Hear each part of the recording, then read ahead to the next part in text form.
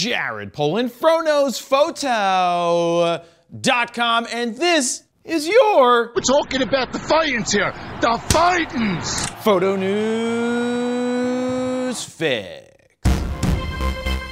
This fix is brought to you by Wirestock, and need I say any more? Well, I will, just in case you didn't know that Wirestock is still the easiest way to sell your photos, videos, and vectors online. It's simple. You upload your photos or videos to Wirestock, they tag and keyword them for you, and then distribute them for sale on the largest stock websites like Shutterstock, Adobe Stock, Pond5, and now Getty Images, as well as iStock Photo. You do this all from one single free account. There's no subscription fees or flat fees. When you sell something, Wirestock takes 15% and you get the rest. So here's your assignment. Go shoot photos or videos of the landmarks in your town and get them uploaded to your free account. Head on over to bit.ly/wirefro555 to sign up right now. First up, a photographer is taken to her tickety-tock to not dance the WAP like this guy, but to slam men. All men. How dare you? Yep, photographer and TikTok user Hannah Hallplay recently blamed dads for ruining family photo shoots. She goes on to say that dads never want to be there, would rather be playing video games, throw tantrums worse than kids, and generally ruin the entire experience for the mothers. Now here's a quote directly from her video. As a photographer, this is so frustrating because 9 times out of 10, the dads and their bad attitudes are what's holding us up. If you guys would stop pouting like little children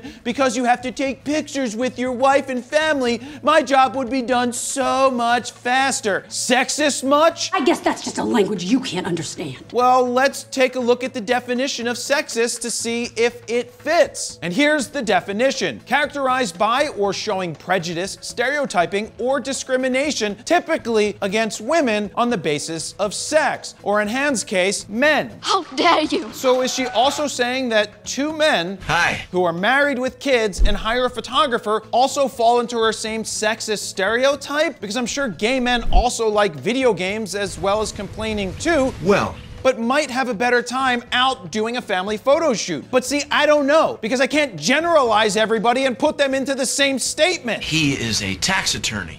And he's an anesthesiologist. You see, that's called sexism.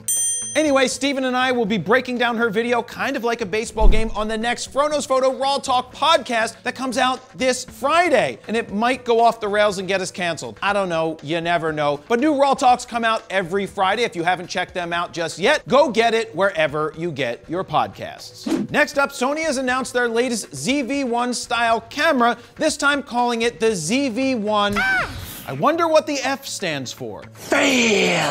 I didn't say it, they did. Anyway, Sony is saying this camera was designed for content creators ready to make that leap from phone to camera to elevate their photos and videos to new heights of creativity. This time around, the ZV-1F ditches a 24-70 zoom lens in favor of a fixed 20mm equivalent lens that is not optically stabilized. Now, I don't know about you, but when I vlog, I do like having the wide-angle lens, but I also like being able to turn around the camera and optically zoom in on something in a distance. So this is kind of a weird choice to do a fixed lens. The camera sports a 1-inch 20.1 megapixel sensor, has a Bionz X image processor, 3-inch side flipping and rotatable touchscreen, 4K 30 video, and some other holdover features from the first version. The biggest selling point of this camera that Sony is pushing is its price point of $499. Now that's all well and good, but trying to say that content creators who use their phones would somehow want to take a leap to this thing is a stretch in my book. Maybe take a leap into an FX30 or even an A6500 or 6600 if that thing exists, but I probably think that an iPhone is more versatile than this thing at this point. Not to mention, why is Sony trying to push people away from phones? They already make a phone with a 1-inch sensor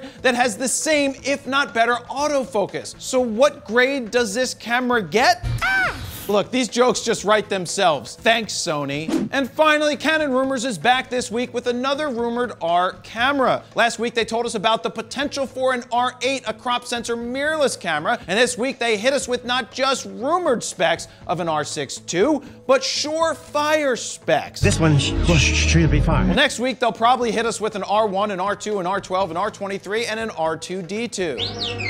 Anyway, on to the sure-fired rumor specs. The R6 Mark II might have a 24-megapixel full-frame sensor up from 20, have dual-pixel AF, IBIS, shoot at 12 frames per second mechanical, same dual SD card slots, hybrid auto, whatever that is, digital teleconverter, which I can only guess might be some sort of cropping for shooting stills, 4K 30 no crop, 4K 60 with the crop, which is gonna piss off those 4K 60 wannabe shooters, which I don't care about, Canon Log 3, and cloud raw processing, which I have no idea what that is either. Now, what I don't see here is mention of the image processor, which I can only guess would be at least a Digic X processor. Where can you go from there? Where? If not an X2. X2, could you imagine another X, DMX2? Or maybe they'll just call it 11. But the biggest question is, will the sensor be the same one found in the R3, making an R6 II a stack sensor shooting mini R3? Phone call. I wonder who that could be. Hello? Ah, it's Roberta L with Canon PR. What's that? Stop talking about rumors, or else? Or else what? Or else what?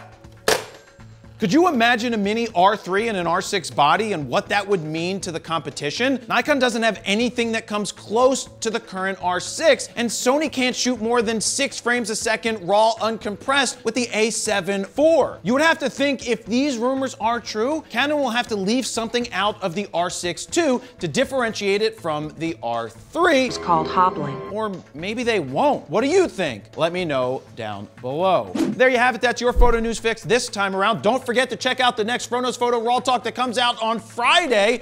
If you missed last week's video, go ahead and click on the screen right here. Don't forget to like, share, comment, and subscribe. And that's where I'm gonna leave it. Jared, Polin, FroKnowsPhoto.com. See ya.